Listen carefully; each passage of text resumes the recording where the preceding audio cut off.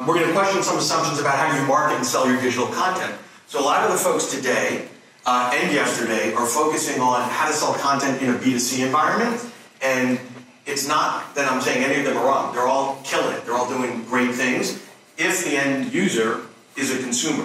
And we're going to talk about that a little bit, because you can't take the same things that work in the consumer market and move it over when you're trying to sell into Google or IBM or any of the big companies that a lot of you work with. It just doesn't work.